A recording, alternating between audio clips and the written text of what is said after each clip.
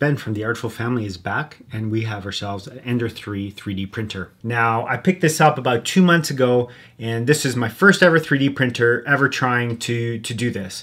So I'm fairly green when it comes to 3D printing, and it was just an uphill battle to make sure that to get good prints. All the videos I found online were great for specific items that I was looking for, but nothing gave kind of a broad view as to what to do as a newbie, like what things can go wrong. So I came up with a list of 10 things with the Ender 3 with 3D printing that you should be mindful of before your first print. Bolts, number 1. That's the first thing you check, is make sure that the parts that you've built are snug, but also the parts you did not build are snug as well. So my y-axis here, the bolts holding it to the frame were loose, as well as the eccentric bolt for the bed, as well as the nozzle here were loose. So basically I was able to wobble the bed a little bit more than I should have. And I was able to see a gap between the wheel and the actual extruded frame. So you take your little wrench here and then you adjust snugly. Not too tight, but just snug. So number 1, bolts and eccentric screws. Check them all. Number 2, clean up your wires. You will prevent some failed prints very easily just by cleaning up your wires. Let me show you a few reasons why. First thing is you've got the cable here that runs to your screen. There are easily printed clips there to protect it. The cable here was flying free and got caught on the bolt right here and would have failed to print. So cleaning up the wire here would prevent possible issues. Now let's look around the back. You've got the clip here. I'm going to put a link of all the things I think would be the first thing for you to print from your printer to help prevent any issues in the future. One of them is this clip right here. It attaches to your stepper motor and it kind of helps keep these cables out of the way. One thing I found during my printing is that especially this big cable here sometimes can make its way back and prevent the table from going backwards to the Z-stop, the stopper here. So again, you could cause a failed print while you're away. So clean these cables up, put them away so that it doesn't interfere with the plate there. And that's about it for cleaning up your cables. The back part and this one here are the ones that I've seen cause issues for sure. And then nice here is never a bad thing as well. Number 3 is check your E-steps. Now, the 2 printers I've worked with, the 2 Ender 3s were incorrect. So when you when the machine is told to extrude a certain amount of filament for whatever it's like for the process it's doing, it was doing about 10% less than it should, and it was causing failed prints.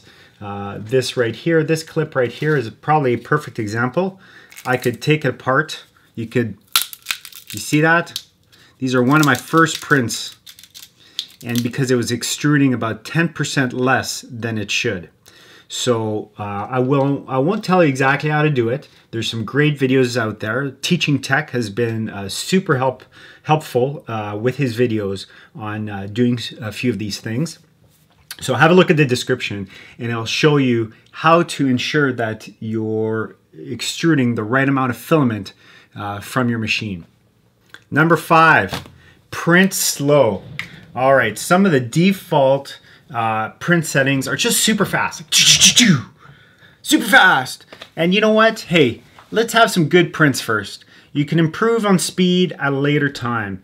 Like I do about 20 millimeters per second on my first layer. After that, I print about 50.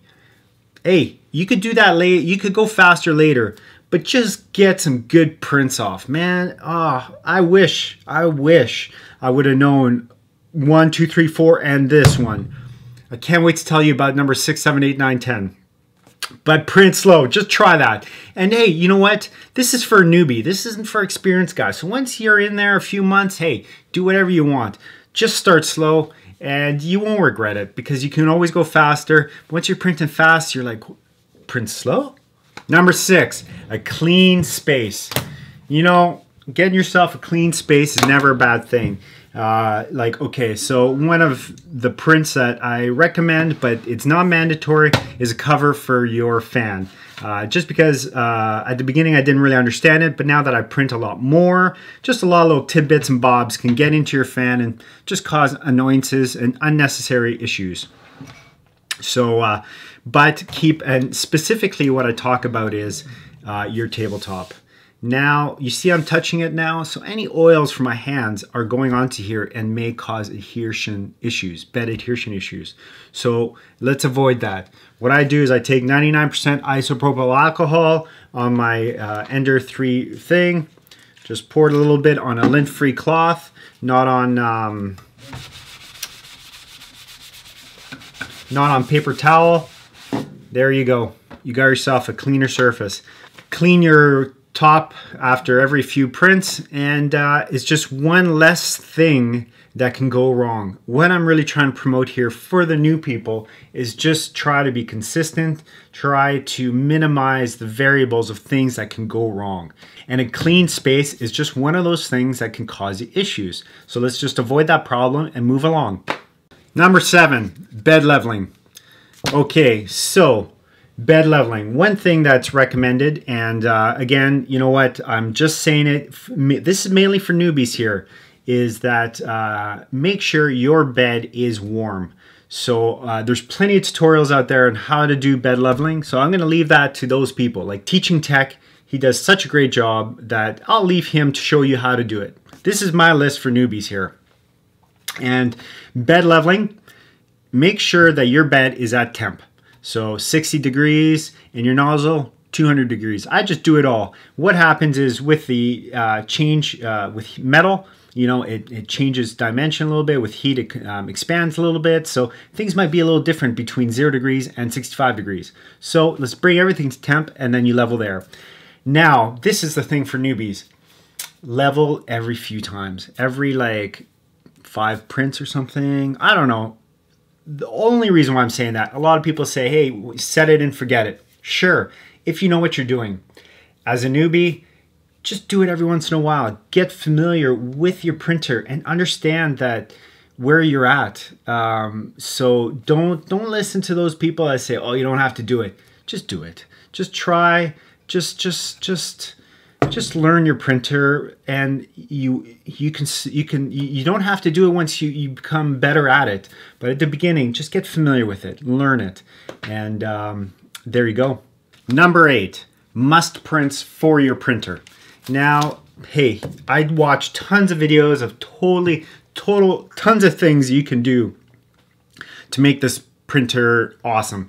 Like you can see on my printer, I've upgraded to the Hero Me mount with the 2515 fans, and I've got myself a tensioner here. I've got the other tensioner I'm going to install later. I got the Raspberry Pi. You know what? You don't need that. Don't need it. Okay, don't stress. That's not what's necessary. I'll put a list of what I feel is the necessary prints, and let's talk a little bit about them. First one is this little clip up here. It's the one where you could remove and replace the filament. It's got a little hole there. I find that feature just that much better. Filament cleaner here. I got some lint-free cloth in there that I wrap the filament with, and this easily comes off, and again, you can take it on and off the filament fairly easily. So again, it's all about minimizing variables, and having a clean filament, again, is a big thing to maintaining and having good prints. Also, the clip in the back that I showed you earlier, just to hold these cables away from the bed, and then these clips down there, as well as this little handle here, I find extremely useful for your filament. I can just move my filament back and forth. And what I like to do is, even though you do a brim, or you get kind of the first layer before you start, or the first kind of extrusion before you start your print, I like to, before I start my printing, just to push some filament through when the nozzle's hot, and just before I press the print button. Why? Because I just know it's primed, and again, I'm still new, and I just want to prevent the least amount of variables of things that can cause issues. Number 9, stay simple. What do you mean by stay simple? Okay, so you got yourself 3D printer, you're like, oh my gosh, I'm gonna make this, and that. And I'm gonna use this kind of filament, this kind of filament, this kind of filament. Okay, stop, slow. Hey, this is your first print. Stick to a brand, stick to a type. You know what, you could buy stuff later. You know what, your first roll, just keep it simple. Now go for a well-rounded, good brand name, something, it might be a little bit more expensive, but hey, this is your first time. Let's minimize the variables. And for me, I've stuck to the Hatchbox PLA, and that's all I've used. I've used Hatchbox PLA just because I am starting to get familiar with this. I'm at that point right now where I will experiment. I ordered a different brand of PLA, and we'll see how that goes. So stay simple, and with your PLA, again, minimize the variables and put your filament in a container with desiccant, because it absorbs moisture and can cause issues with your prints. Again, it's all about the variables, minimize them. Keep the moisture away from the filament when you're not using it.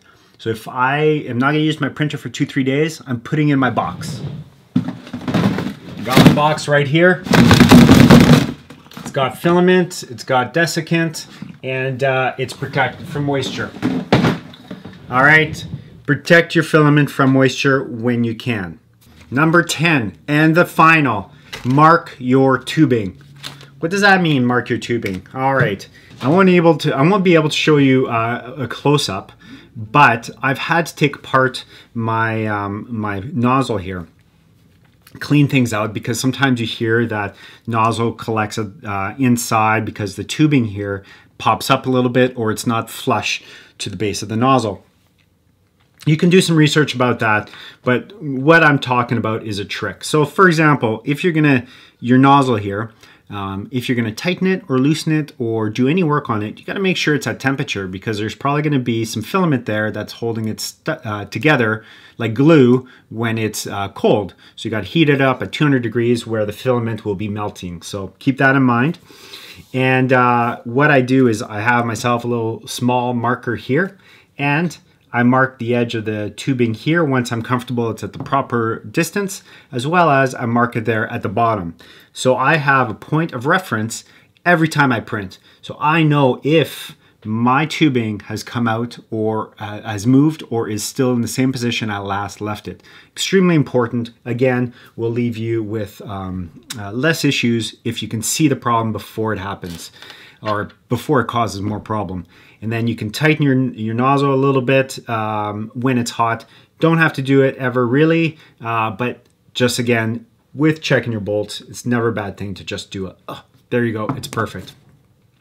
I did upgrade my this here just because I don't like the one that comes in with the box. It doesn't have like metal teeth in it, but I did not change the one on my nozzle, and it has not been causing me problems. So again, it's all up to you. And those are things that you can do along the way, but if you could just monitor it and make sure that it doesn't move on both ends when you're printing, you're golden. And that's about it. Those 10 things, I may have forgotten something, but that gives you something to work from. Those are things I wish I would have seen, or this video I wish I would have seen myself. Wish it would have given me just that much extra, a lot less effort to learn a few things, right? So all these other stuff I did for fun, and I'm learning and really enjoying it.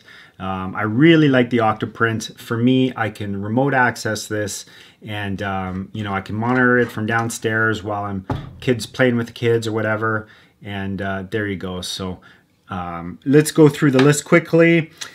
Basically, clean up your cables so that it doesn't impede the bed, both the back and the front. I've seen it happen. It's happened to me. Check your bolts, check your eccentric screws, because I've had wobble. I had tons of issues because things weren't tight from the factory. Make sure it's snug, doesn't have to be over tight. Verify your extrusion. So if you extrude 100 millimeters of filament, so that means 100 millimeters here has to go through. If it's 90 millimeters, which was about what was extruding for me, it was causing bad print. Raspberry Pi, you can slice on the Cura and put the G-code in the Octoprint versus slicing an Octoprint. Haha, sounds obvious, man, but I tell you, print slow, take it easy. Keep your space clean, use 99% isopropyl alcohol, just clean up with lint-free cloth, and you're good there. Level the bed every few times. I know it sounds crazy. You do it while it's hot, and you'll get to know your printer, and later on you can slow down on not doing that all the time. There's a few extra prints, the first prints you should do, like this here, the filament cleaner, the clip in the back.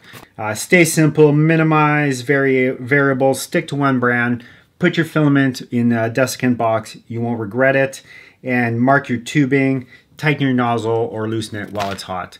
That's my list. A guy in the shop is done. If you got any questions, put it at the bottom. I'm more than happy to help. Thank you very much. And big thank you to the community. Super helpful. The Facebook groups, Teaching Tech.